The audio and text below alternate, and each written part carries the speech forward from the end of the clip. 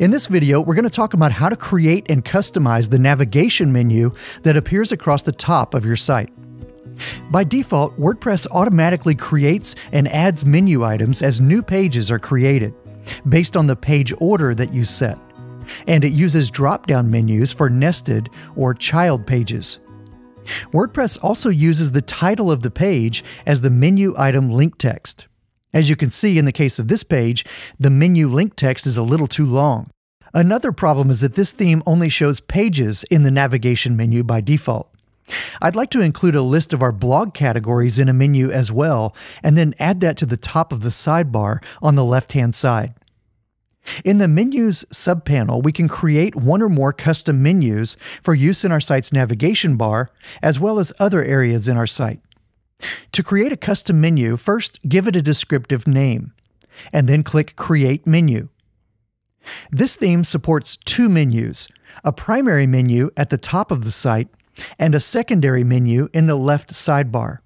We can choose which menu appears in each location. I'll tell WordPress that we want to use our newly created top menu as our primary navigation.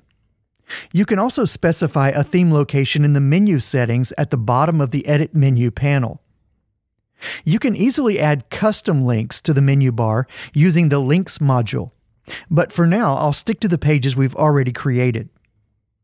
WordPress displays a list of the most recently created pages in our site, but I'll choose all of our pages and then add them to the menu. After you've added your items, you can drag and drop the menu items into any order you like, even creating drop-down menus by placing a menu item underneath a parent page and then dragging it slightly to the right. Then you can expand each item to edit or customize its options. For example, we can enter a shorter title for our home page and also for our inspiration page. When you've finished building your custom menu, click the Save Menu button.